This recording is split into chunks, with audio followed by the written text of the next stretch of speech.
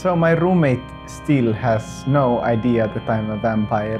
I try to keep it as not obvious as possible, but you know, sometimes it gets pretty close. I really love your perfume.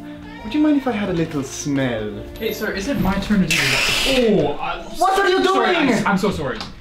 Oh my god, stupid idiot! Where were we?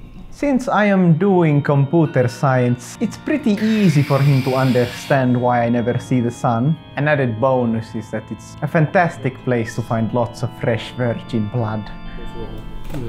Oh yes, of course, yes.